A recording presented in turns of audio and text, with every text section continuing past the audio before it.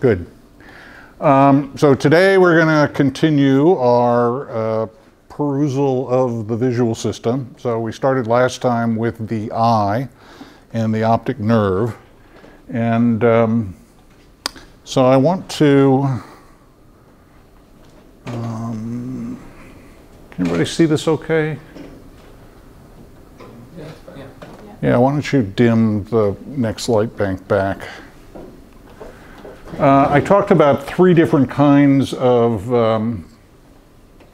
that's a little bit better. I can also shut the shades if anybody's having problems seeing it.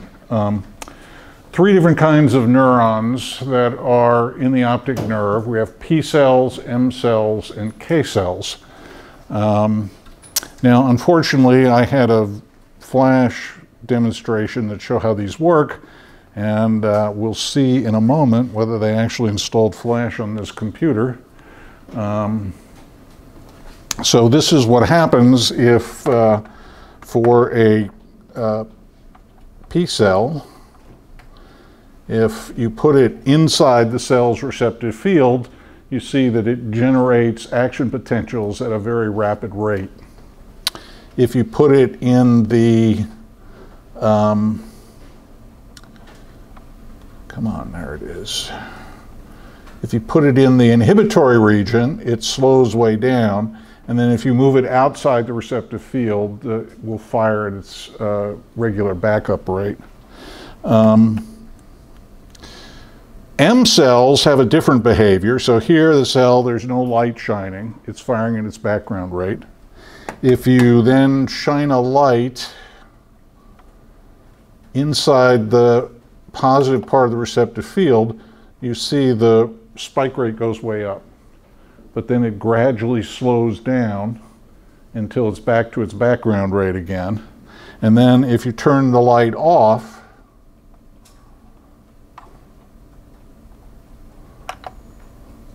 it slows down to nothing and then creeps back up to its background rate.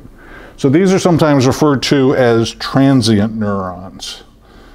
They only respond to changes in the pattern of light, either a light being turned on or a light being turned off. We'll come back to this a little later when we talk about visual attention. All right, now from the optic nerve, the cells project to a region literally in the very middle of the brain, called the lateral geniculate nucleus. There is also a couple side pathways to the pulvinar nucleus and the superior colliculus, which I will come back to later. So the way to think about how this works, the left visual field over here projects to the right side of your eye. All right? And the right side of your eye sends projections to the right side of the brain. The right visual field projects to the left side of the eye, which then projects to the left side of the brain. So the bottom line is that your right brain is processing the left side of the world, and your left brain is processing the right side of the world. And so if you look at the optic nerve, it has two branches, one from the left side of the retina that goes to the left brain, one from the right side of the retina that goes to the right brain. And that happens in both of the eyes. So the part of the retina toward the nose is called the nasal side. The part of the retina away from the nose is called the temporal side.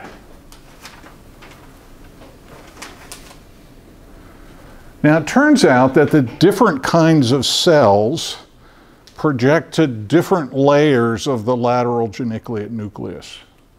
So here we have, again, the optic nerve going back into this part of the middle of the brain in the thalamus called the lateral geniculate nucleus. And the lateral geniculate nucleus has different layers. And I think that's demonstrated in the next slide. So they have P cells, go to these that are stained brown. There are 4 layers that receive inputs from P cells. There are two layers that receive inputs from M cells, and then in between all of those are layers that receive input from the K cells. All right? So if you think about it, what the visual system is doing is early on, it's separating out processes and separating out features and sending them to different parts of the brain. Right? So there's one part that is processing the static information from the P cells. There's another that gets transient information, motion, from the M cells. And then there's other layers that are getting inputs from the K cells. And again, they're doing more basic level stuff like controlling pupil diameter, things like that. May be involved in circadian rhythms, the much more basic stuff about vision that we usually don't pay much attention to. Now, not only are these things kept separate in the lateral geniculate nucleus, but they're also kept separate as you go up into the visual cortex. Now again, I want to emphasize this because this is a really basic property. What the brain is doing, it's decomposing the input into elementary features, and it's keeping them segregated from each other, at least early on. They come back together much farther in the brain, but early on it's keeping these features separated. And as we see, as we get higher up, a little bit higher up in the cortex, it's pulling out more and more properties to keep separate. So the magnocells, the M cells, they go to the striate cortex level 4CA, whereas the P cells project upward to the striate cortex in 4CB. So not only are they going to different layers in the thalamus, they're also going to different layers in the cortex. Now, the cortex has a pretty odd organization to it. Not surprisingly, there's much more cortex devoted to the fovea than there is to the periphery. I was watching a show, God, this must have been 30 years ago, it was a Nova show, on the title of the show was How Animals See. And so what they did was they would take like a bee's eye, which has lots of little facets on it, and they would filter images through a bee's eye, and then they'd say, this is what a bee sees. And they do the same thing for a horse's eye or an ant's eye, and we're watching this, and my wife is going, oh wow, this is really cool, why don't you do stuff like this? And it's disgruntled anyway. And so going through that, I started thinking for a second. I said, wait a second. If they did that to a human, it doesn't bear any resemblance to what we see, right? So if you filter the world through a human eye, what goes back to the brain, you'd have a region about the size of your thumb with really high acuity, and everything else is blurred as hell. But that's not what we see, right? We see somehow everything looks reasonably, we have reasonable acuity throughout the visual field, but we don't, right? We're building that up as a model by fixating at different locations in the visual field, right? So what we actually see doesn't bear a very tight resemblance to what's actually coming in the eye. The other thing that's different is that the image in the eye is upside down, right? So if I look at your projection on the back of my eye, you know, your head's down and your knees are up. It's not what I see. So anyway, what this is showing is that a good major chunk of the visual cortex is devoted to processing the fovea, and as you get farther and farther out in the periphery, there's less cortex devoted to it. So actually, you don't know very much about what's happening in the periphery. The one exception to that is that you're actually more sensitive to motion in the periphery than you are to in the fovea, because that's where the M cells are primarily. Some of you may have seen this. If you've ever been in a room which has a 60 hertz light fixture in it, and looking in the room and you see the fixture blink. Any of you experienced that? Now what happens if you look directly at the fixture? I guess I thought that I would continue to see it blink, but I'm not sure. Yeah, so you'll only see that in the periphery. This used to be really common, one sec, used to be really common in the old days when they first had computer monitors. They were 30 hertz, which in the periphery, so if I'm looking at you in a monitor and I look over here, right, the monitor's just blinking on and off, drives you crazy, but as soon as you look at it, it stops. That's because you're more sensitive to flicker and motion in the periphery. You had a question? Yeah, how about if you're in a room and the light is flickering, but you can't really tell because it's in your periphery, but it makes you nauseous? Is that due to the same concept? Yeah, you're more sensitive to flicker in the periphery than you are. Now, whether that makes you nauseous or not, that's a whole nother beast that we won't talk about here. Motion sickness is a very complicated phenomena. For some reason, I don't know the answer to this. If your visual system and your vestibular system are telling you something different, the natural response of the brain is to throw up. Now, I experienced this personally. Have anybody heard of a term called Meniere's disease? So Meniere's disease is something that I have. It's where salt in your ears kills off the hair cells. And so in my case, it killed off the hair cells in the semicircular canals, which is what controls your balance. I would have bouts. Actually, when this hit me, I was giving a lecture in this very class, not this room, but this class, where I actually threw up in class because I had this incredible vertigo, and the first response is, the class was wonderful. They go, oh, can we help you, Professor Todd, get back to your office? And it's like I'm walking around like I'm totally drunk. And I had to swear to my otolaryngologist. He made me promise that I'd never again climb a ladder. But any event, there are effects like that that can happen if your vision's telling you one thing and your balance system is telling you something else. That leads to motion sickness. All right, so what I want to do now is I want to show you an old film from two very famous researchers in vision research, David Hubel and Thorsten Wiesel. And these were two of the first guys to really get in and start probing around in the visual systems of cats. And as you'll see, some of their discoveries were really based on serendipity. They didn't know what they were doing. And they wasted a lot of time trying to figure it out. But I'll let them explain that in their own words.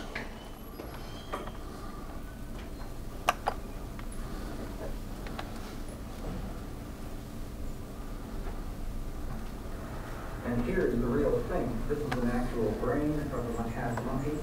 This is the primary visual cortex spread out smoothly, and there's a tucked under part that we can't see. Here we've made a cut in the cortex. This is a very young David Hubel. I'm guessing this was taken in the 70s. So we can walk into this region and look to the left, and you see on the next picture what that looks like. Here is the smooth surface of the primary visual cortex. This is the part that's tucked underneath. And now you begin to see that it's a layered structure. Some places the cells are packed tightly, other places they're looser. And underneath every square millimeter of cortex, which is about that much, you have something like 100,000 cells. The researchers actually listened in to individual nerve cells firing in the anesthetized cat as they presented it with different visual images. When we started working, Thorsten and I, in the late 50s, we set up our first experiments, and they didn't go well because at the beginning we couldn't make the cells fire at all. We'd shine lights all over the screen, and nothing seemed to work. And rather by accident, one day, we were shining small spots, either white spots or black spots, onto the screen, and we found that the black dot seemed to be working in a way that at first we couldn't understand until we found that it was the process of slipping the piece of glass into the projector, which swept a line, a very faint, precise, narrow line across the retina. And every time we did that, we'd get a response. And even more than that, the line produced a response that swept across the screen in one direction, but not in the reverse direction. Of course, that could have simply been an oddball cell. We didn't know whether we'd ever find another such cell. But after some weeks or months, it became pretty clear that most of the cells that we encountered in the visual cortex demanded just that kind of stimulus. Although from one cell to the next, the orientation varied. A number of other things differed. The line was the important thing.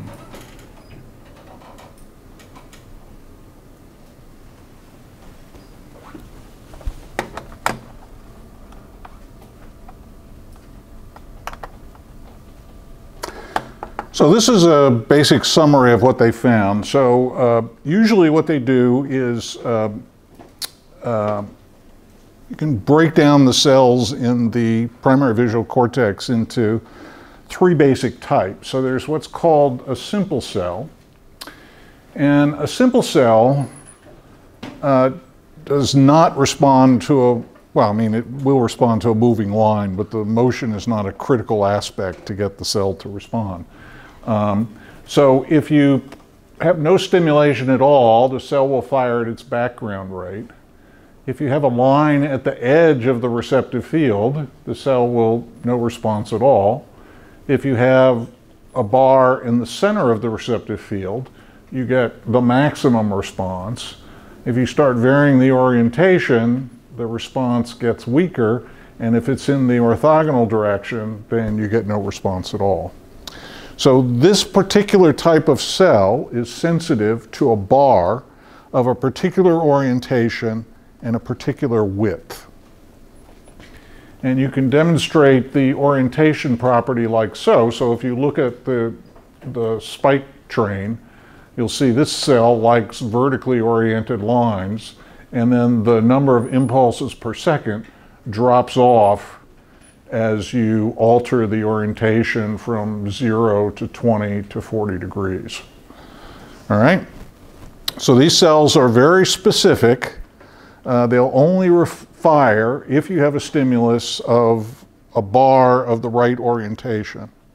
And it also has to be a bar of the right width.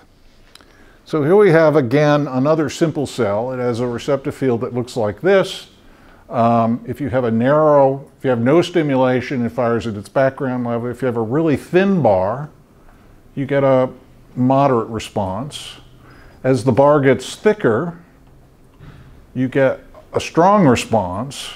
Then if it gets thicker still, the response gets weaker, and if it fills the whole receptive field, it drops off to the background level. Now the key thing to keep in mind here is that as the bar gets wider and wider, as long as it stays within this excitatory part of the receptive field, you're going to get an increase in the spike rate.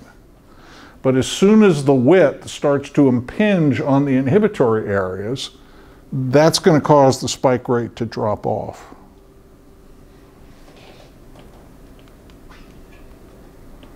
How many of you have ever heard of a mathematical technique called Fourier analysis?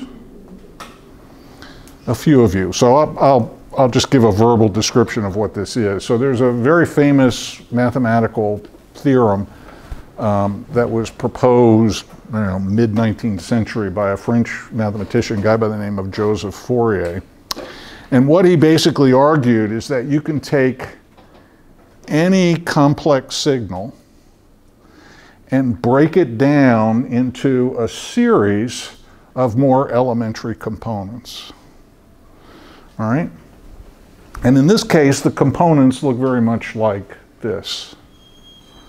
All right? So what, and I'll go into a little more detail on this in the next class, but the point is that the brain is doing something very similar to what your cell phone does when it deals with images. So when you send an image to somebody, what format is it usually in? JPEG, I guess. JPEG is one. Not the best one because that's a noisy format. There are others called PNG or TIFF.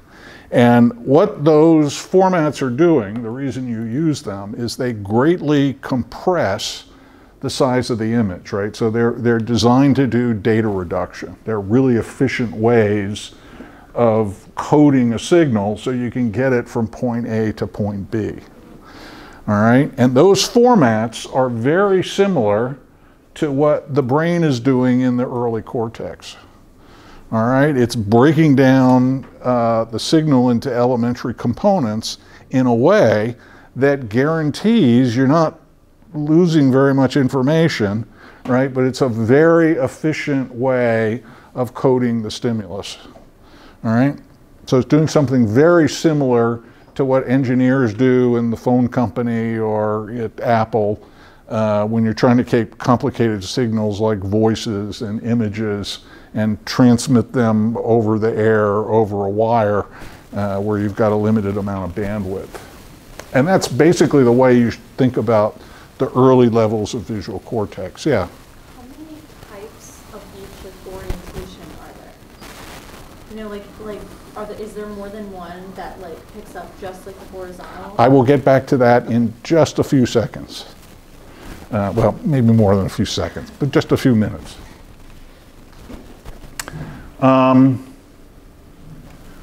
So again, we talked about local orientation. We talked about, this is another type of cell, which is called a complex cell. Now this is the one that Hubel described in the video.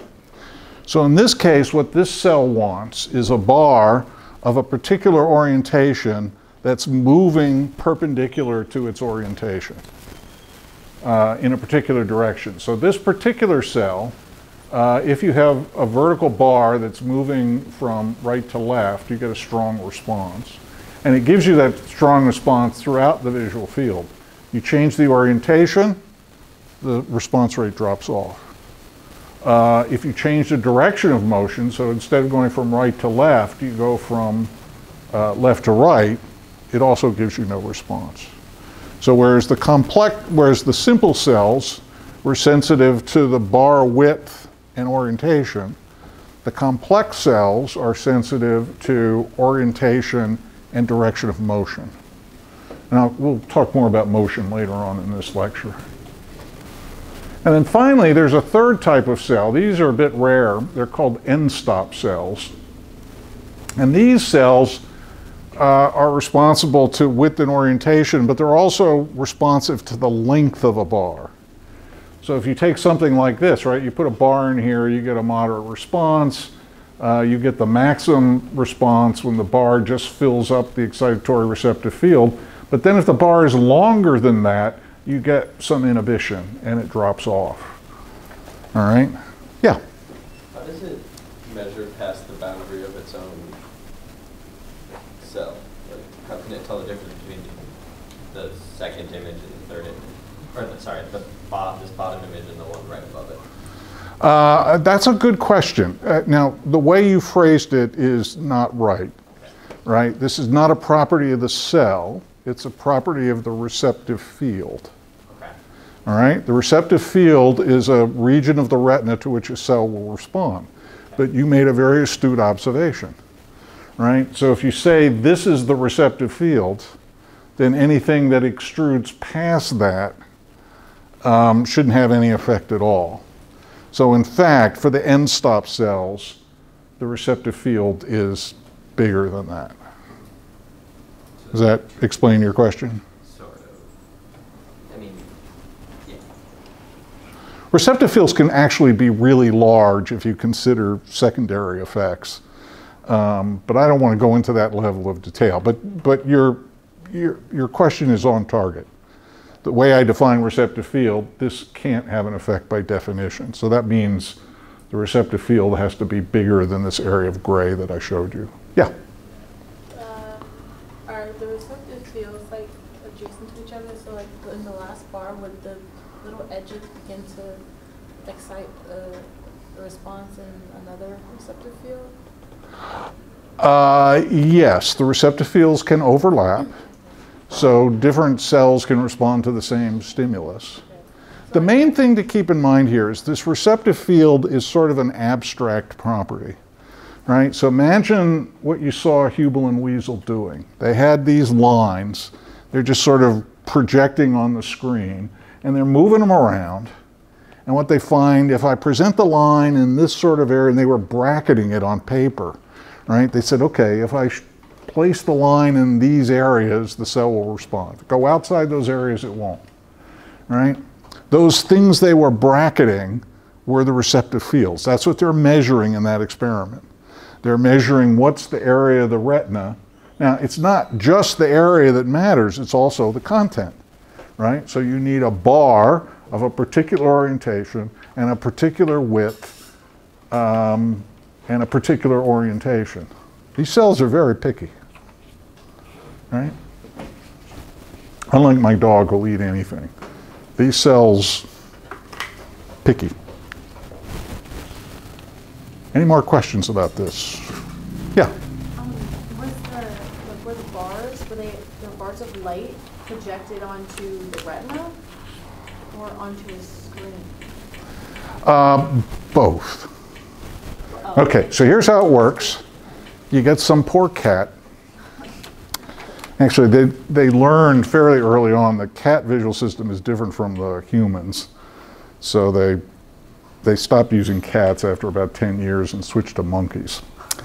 But it's not a pretty experiment. So you put basically metal plugs in the cat's ear and you screw them in tight so the cat can't move its head. And then you suture its eyes open so the cat can't blink. So the cat has its eye that's fixated in one particular location, all right? And then they have a map between positions on the screen and positions on the retina. So they're actually manipulating bars on the screen, but because the rat's eye is absolutely fixed in its socket and its head is actually absolutely fixed at a particular orientation, they can tell what the corresponding location is for a position on the screen and a position on the retina. Is that clear? These experiments aren't for the faint of heart. I've actually participated in a couple of these, but only from afar. So my job is to make the stimuli, and then some graduate student does all the measurements. But I would have trouble sticking bars in the ears of a monkey, but that's how we learn. All right, now I can get back to your question, which is, she asked, in case none of you remember, are there cells that are sensitive to different orientations? And the answer is yes. And they're organized in a very fastidious way. All right, so one of the ways that Hubel and Wiesel did about their experiments is they would go into different parts of the cortex and they would lower an electrode down to different layers. Okay, so let's say this is the surface of the cortex. They'd stick an electrode in, record from a cell, and then push the electrode a little deeper, record from another cell a little deeper. And what they find is that along a given path of those electrodes, right, at different depths, they discovered that all the cells have the same orientation sensitivity, right? So if you go down a level of the cortex, you see all these cells here. They're all sensitive to the same orientation. Now, if you go parallel to the surface of the cortex, the orientations change in a systematic way. All right, so what the brain is doing is it's saying, all right, I'm going to put all the vertical orientations, and I'm going to have neurons that are sensitive to those in a column in a particular part of the cortex. And then all the ones that are sensitive to slight tilt, I'll put a column right next to the vertical one. And so you get this series of columns, right? Whereas you go across the columns, you get slight differences in the orientation to which the cells are sensitive. If you go within a column, all the cells have the same orientation sensitivity. And you can, this is an array of columns using oxygenated blood flow in a tree shrew, where you can actually see the pattern of this. So the different orientations are coded in different colors, and this is how the pattern looks on the brain of a tree shrew. Very much like it is in humans. You can do similar things in monkeys with dye. And this is an example of that. Now, the other thing they notice in these columns is that some cells are primarily sensitive to the right eye. Some cells are primarily sensitive to the left eye. And guess what? The brain keeps those separate too. All right, so not only do you have columns that differentiate different orientations, you also have columns that differentiate the eye of origin. So this is how that works, right? This is a right eye column, right eye column, left hand, and within here, right, you've got columns of all the different orientations. So you've got this hierarchical structure of the brain tissue. And if you injected dye into one of the eyes, this is what the pattern looks like for the different ocular dominance columns. Now it gets even more complex than that. So there was a famous discovery in 1978 by Margaret Wong Riley, who noticed these little gray spots systematically throughout the brain tissue. She called them blobs. And it turns out that the cells in those regions are sensitive to color, whereas in most of the columns they're not. Right? So if we look at what's going on, you've got orientation columns with eye dominance columns, and the center of each one of these rectangular structures, there's like a cylindrical space where you have cells that respond to color. Right? So the brain's taking color, orientation, location, right? All those features, it's separating out and it's keeping them segregated from one another. Now I'll bring them back together later in the brain, but this is the kind of thing you would expect, right? If you talk to a acoustic engineer who's trying to maximize transmission over wireless communication, right? They do similar kinds of tricks. They break up the signal into elementary pieces, right? But they do this in an informed way where they know the elementary pieces can get put back together later, so you can get the original signal with as much fidelity as you need. All right? So I'm not going to go into the mathematics of that. It can get very nasty, but I want you to get the concept of it. Right? This is what the brain is most likely doing here, is that it's trying to get information from point A, the retina, to point B, somewhere deep back in the brain, and to do that in the most efficient way that is possible. And certainly the way that nature has evolved to do that is one of the most efficient ways of doing that. Yeah? So if these lines are the basic building blocks that it's decomposing into, how are they, are there lines in the photons or the electronic waves? Is that what builds those?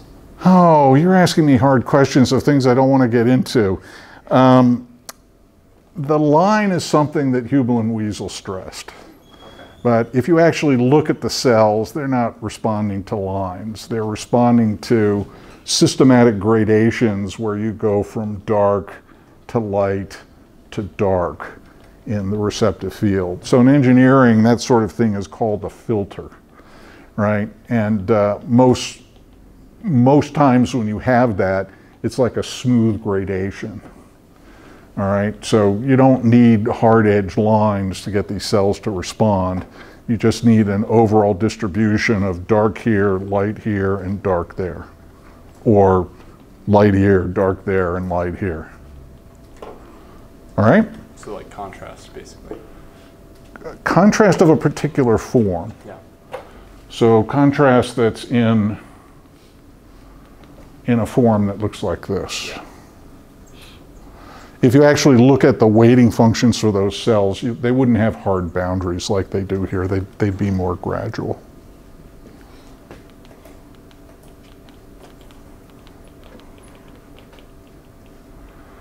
So this is the final picture of the cortex, right? This is what you get in the cortex. This really elegant, hierarchically structured pattern of organization. Where you have ocular dominance columns, orientation columns, blobs. So this is going to get you your stereo vision.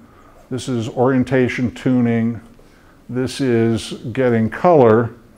Now, the other thing that's going on, this is in one local area of the brain, but as you move out to the periphery, you're also varying the sizes of these things. Right? So the optimal bars get bigger and bigger and bigger and bigger as you move out in the periphery. So it's coding things of different width as well as things of different orientation and things of different position. Very well organized structure. Okay, so this is primary visual cortex. We know a lot about primary visual cortex, and after that, all hell breaks loose, and we're pretty much clueless. I mean, there's a ton of work that goes on in this stuff, but you know, how you do higher order functions, well, we'll see what we know as we go ahead. So let me just give you some nomenclature. We have dorsal or superior, means toward the top. Ventral or inferior means toward the bottom. Anterior toward the front, posterior toward the back, medial toward the middle, lateral away from the middle. So these are the terms we use to describe different regions of the brain. And so there are two major pathways that people talk a lot about. One of them is called the ventral stream. Remember, ventral means down. So the ventral stream goes from the primary visual cortex down to the temporal cortex, this region right here. And there's also what's called a dorsal stream that goes from the primary visual cortex up the top of the brain, all right? So these are called the dorsal and ventral streams. They're also what are called the what-where systems, though that's a bit misleading because they probably both do participate in both functions. But we'll talk more about what we know about this. So one of the main sources of evidence of this is patients with lesions. So let's say you have a lesion up here in the brain, in the dorsal stream. The most likely symptoms of that are subjects will have, hold up your pencil, right, and tell me to grab it, right? So subject with a dorsal lesion might do this, right?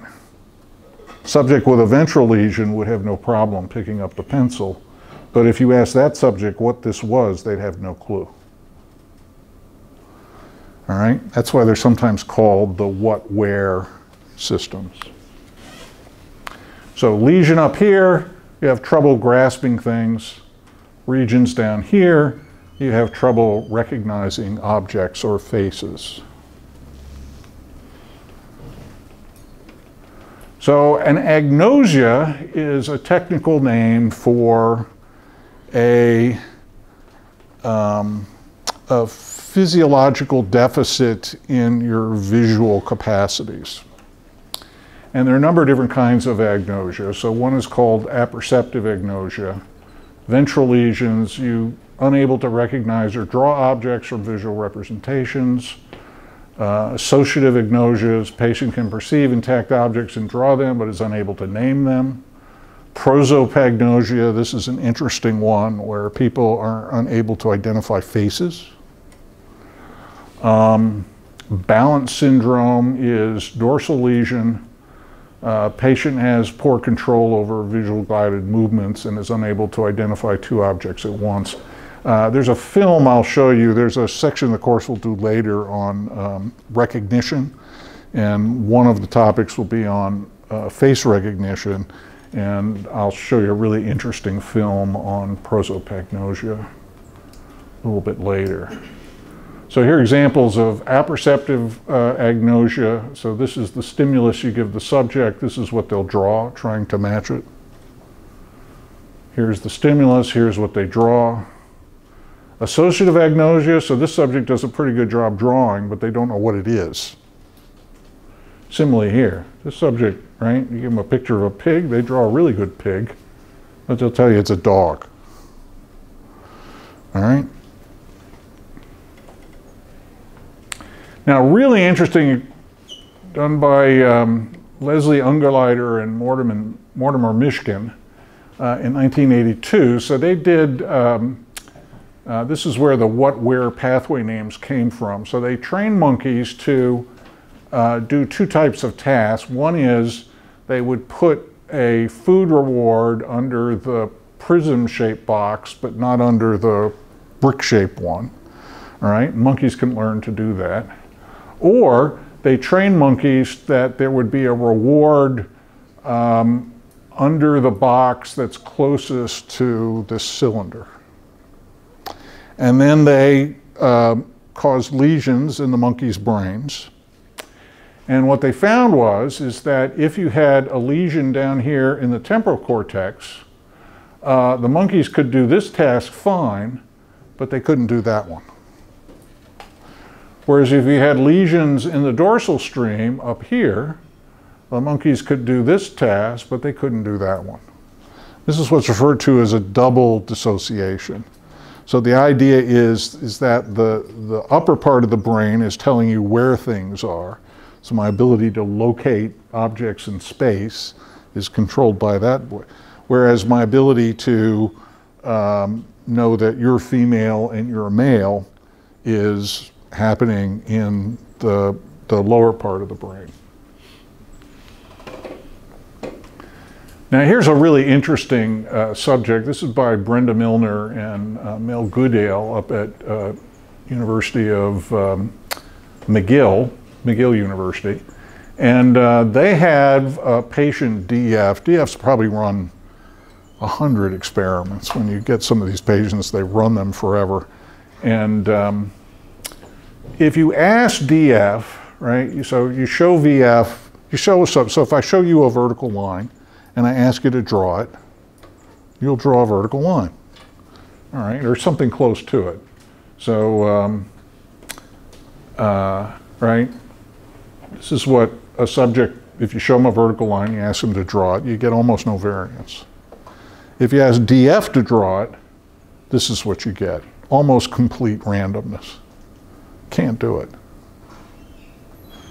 But yet, if you ask DF to take a puck like this and stick it through a slot, DF does that task perfectly.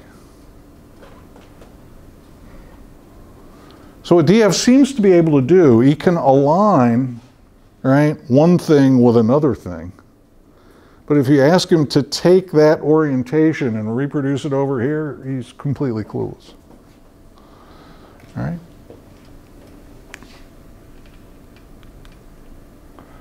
This is also what you get with balance syndrome. So this is a doctor-patient. The doctor's told the patient to point to his fingers, and he misses by a pretty big, wild shot.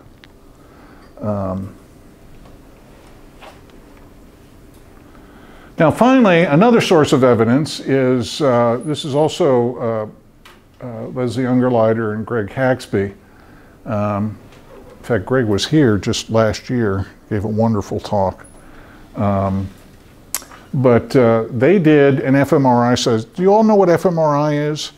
So just to remind you, what fMRI does, it measures blood flow in the brain.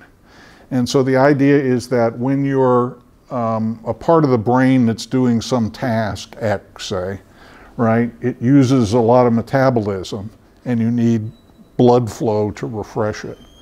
And so the idea, if you detect increasing blood flow, right, that's identifying the parts of the brain that are involved in a particular task.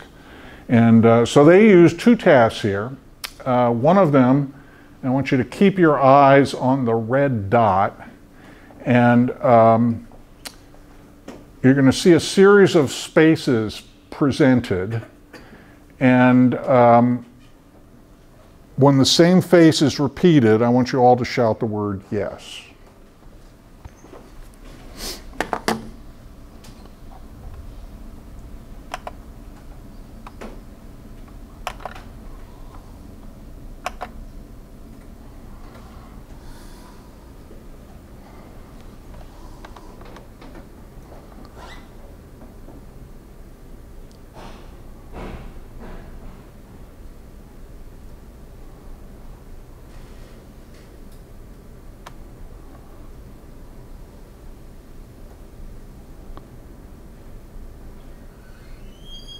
Yes.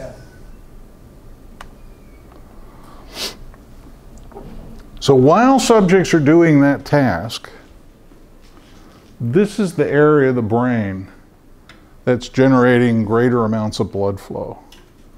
All right, so when you're trying to identify a face, regardless of where its position is this ventral region that is what is having more metabolism, right? Which is suggesting that this is the region that has something to do with the object recognition. All right, now we're going to change the task. I'm not going to ask you whether the face is the same or not. I want you to tell me whether the location of the face is the same, regardless of whose face it is. Right? So if you see two faces in the upper position, you say yes. Don't say anything if you see face in the upper and then a face in the lower.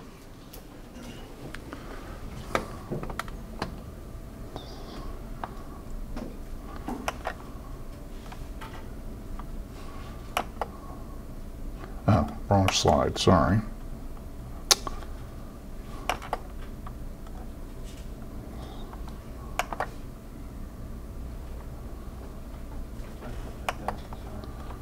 Come on already. There we go.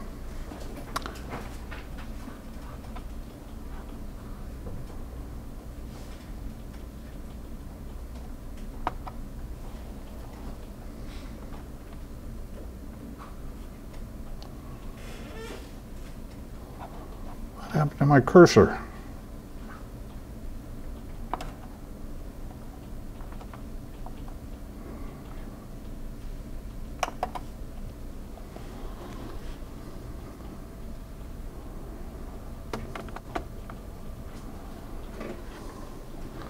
So again, here you're looking for two faces in the same position.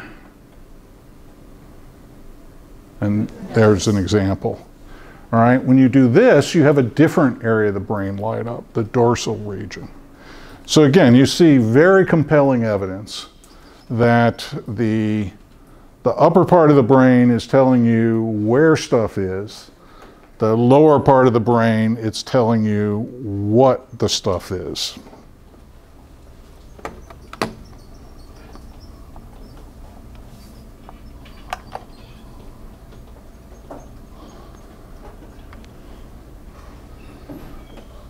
So now the inferior temporal cortex is interesting. If you go in and you do single cell recordings in there, what you find is that the cells respond to all kinds of complex stimuli. So let's look at some examples here. So you show the animal rhinoceros, the cell doesn't respond. You show it a lion, it fires like crazy. You show it a giraffe, nothing. All right? So here we're getting cells that have much more complicated properties. They respond to a particular shape. I mean, sometimes the shapes are meaningful, sometimes they're seemingly crazy, like a circle on top of a diamond. There are a lot of phase-sensitive cells in this area. There's one famous cell, the guy who pioneered work here, they were recording from infratemporal cortex in monkeys, and they found one cell. So a lot of the infratemporal cells will respond to monkey faces or monkey hand shapes, but they found one cell that the best response was from showing the monkey a toilet brush. They found the first evidence of toilet brush detectors in monkeys. Now, I don't know if any of you have worked with monkeys before, but I can assure you they want nothing to do with toilet brushes, at least for their intended functions.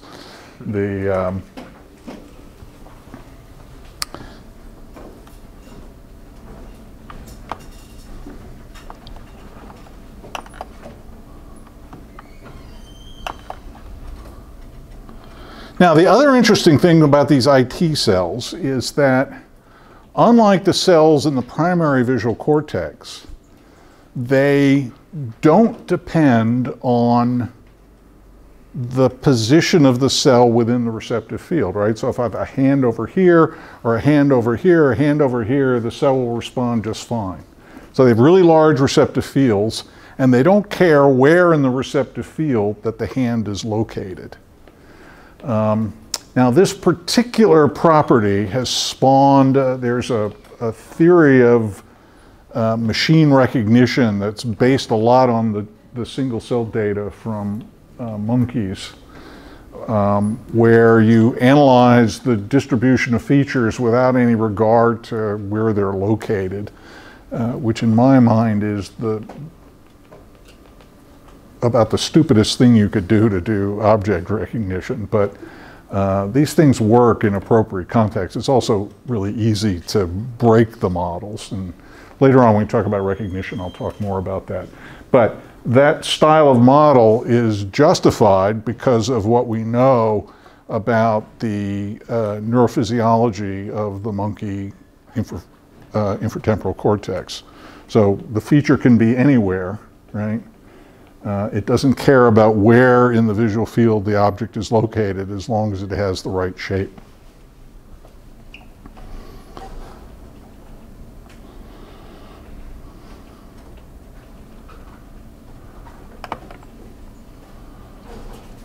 And they also respond to objects of different formats. So it could be lines, it could be textured things, and it doesn't care about the size of the images, just their form. All right, so let's switch gears a little bit, and I want to end by talking a little bit about motion perception. And we can remember when we talked about those complex cells, with the first cells that respond to motion, it was noted in, I guess, the mid-'80s that there's a problem with those cells in terms of really analyzing motion. All they can do is to detect the component of motion that's perpendicular to the bar, right? They can't detect any motion that's parallel to the bar. Now, this may not mean much to you now, but hopefully I'll give you some demonstrations to show what I mean here.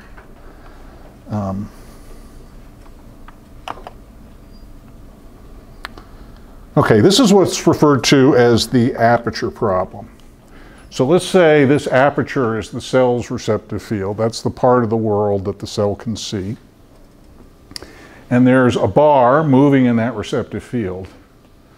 You see these red arrows there? They all represent velocities, which are all completely equivalent as far as that cell is concerned. There's no way in principle that the cell could know if this bar is moving in a vertical direction, if it's moving in a horizontal direction, or if it's moving perpendicular to its orientation, because they all produce exactly the same pattern of motion.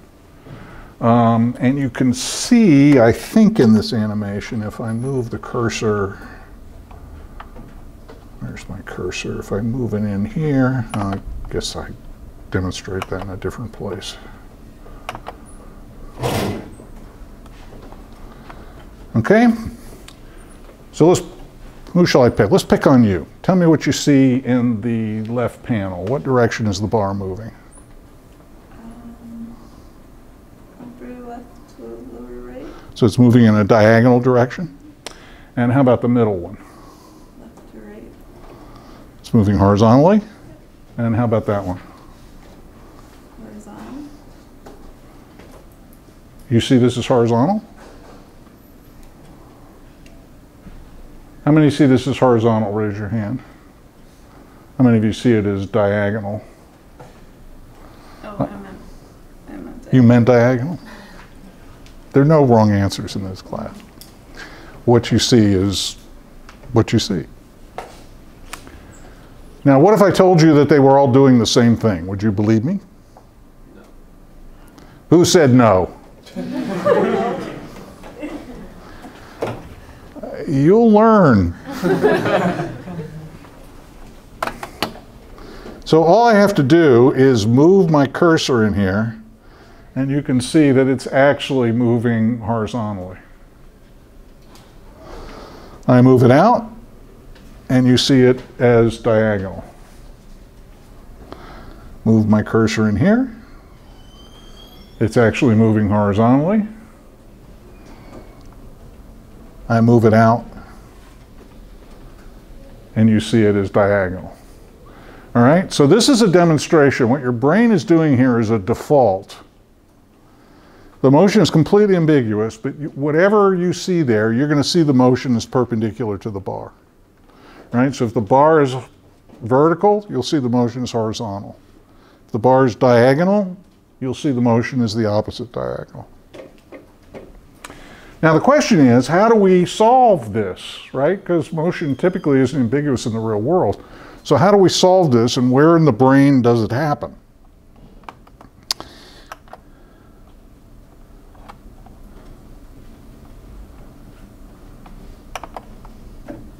Here's another example of this.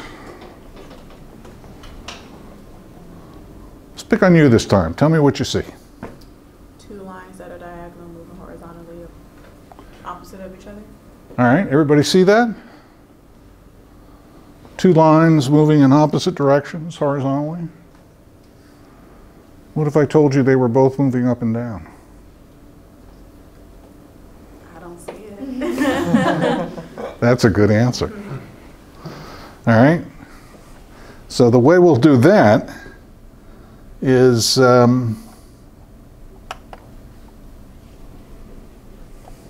how many of you see them moving up and down as opposed to, raise your hand if you see the X moving up and down.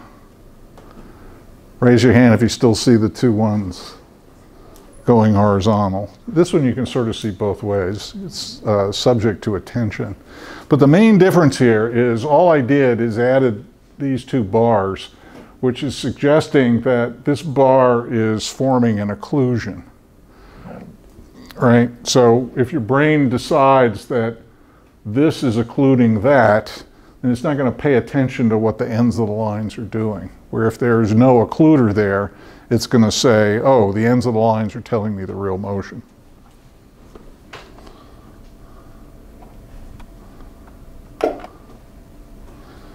Here's a curious one. Let's pick on you this time. What do you see?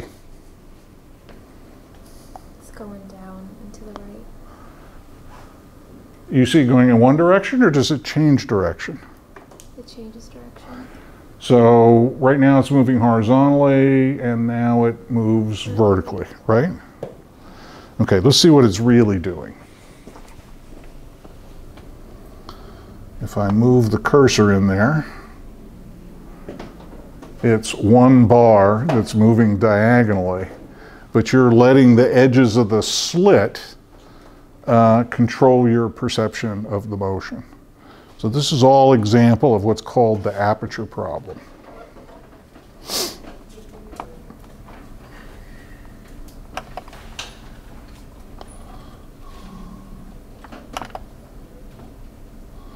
All right, I've shown you enough examples of this. Let's move on.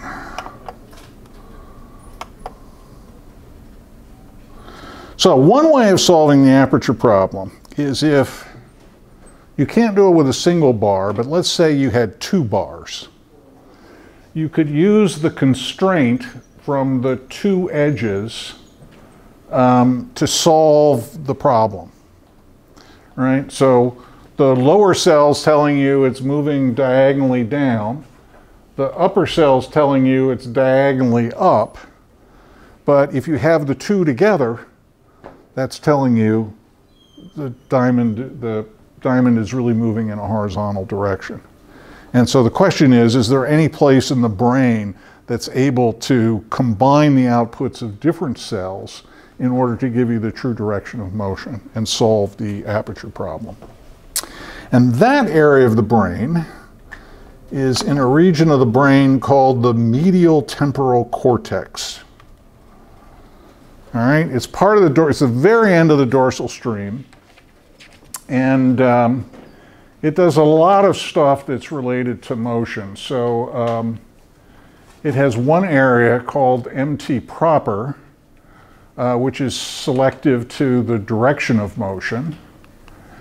It's, and the way that you can show that is using a special kind of stimulus, this thing here, which is called a grating. And so if we have, I'm recording now from a cell in V1, and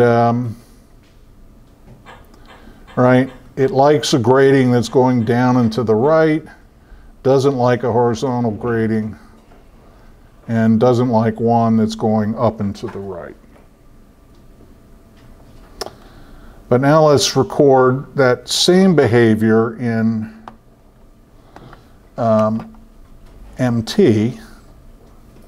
MT does the same, so it likes a cell that's going down and to the right, doesn't like one that's horizontal, doesn't like one that's up and to the right.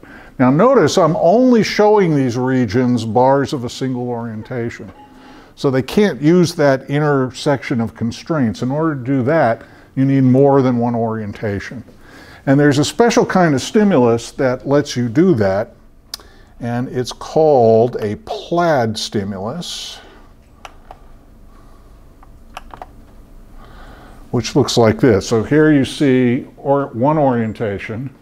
Here you have a different orientation. Now it looks up and to the right. But if you combine them, notice you see the horizontal motion. All right, so one orientation by itself, down and to the right. Other orientation by itself, up and to the right. Put the 2 together, and you correctly see the horizontal motion. So let's see how cells respond in V1 and medial temporal cortex. So if we do that, so now we're recording from MT. It responds to the plaid horizontal motion.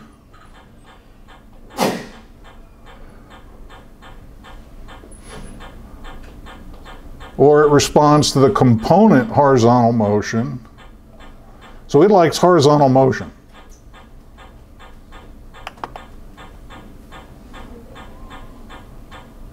What's going on here? But it won't respond to vertical motion. Only to horizontal, not to diagonal either. Or will respond to diagonal. So the basic idea here is that the V1 neurons respond to the individual components, but the MT neurons respond to the plaids. All right? So the MT neurons get the correct direction of motion by combining 2 orientations together. The V1 neurons can't do that. So if they've got the right orientation that they're sensitive to, that's what they'll respond to. Whereas the MT cells respond to the combination of the two orientations and their respective motions.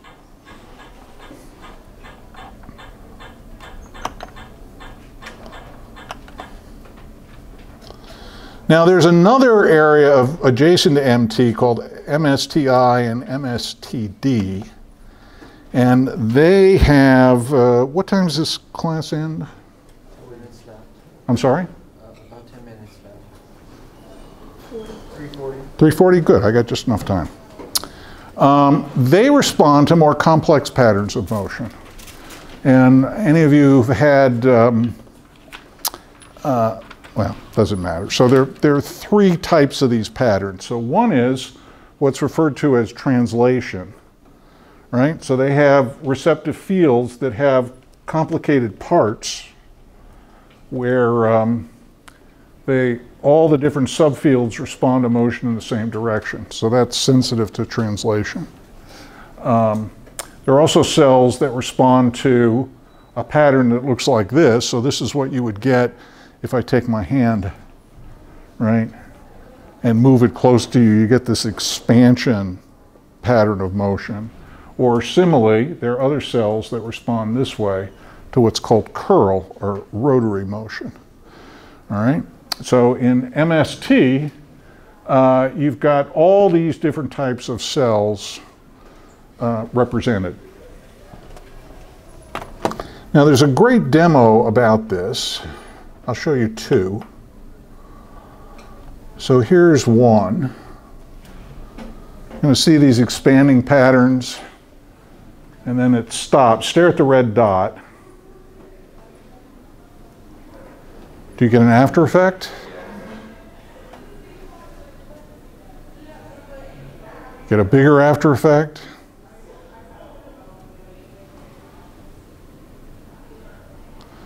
All right, so what happens is you see those expansions. Some cells are responding to the expansion of some sectors and the compression of others. And then you get an after effect of the opposite direction of motion. Now, the best example of this I know of is an illusion. I have to set this up.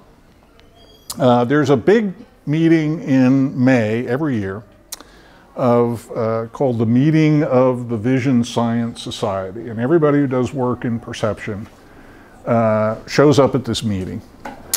And one night during the meeting, they have an illusion contest. All right, so everybody who's discovered a new illusion will bring it. And then the audience votes on who had the best illusion.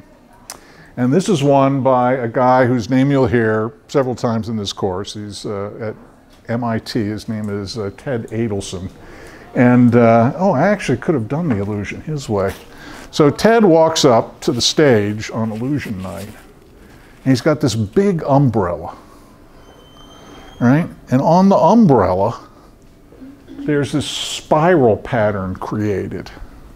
So he's standing up there talking to the audience. So the umbrella is covering his face. And he's just spinning the umbrella while he's talking, and nobody could see him.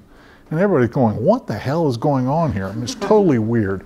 So you can imagine, let me get this started. I want you to stare at the center.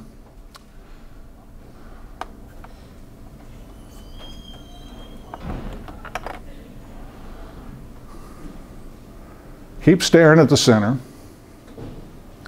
You are getting sleepy. All right, now imagine Ted Adelson, this is on an umbrella.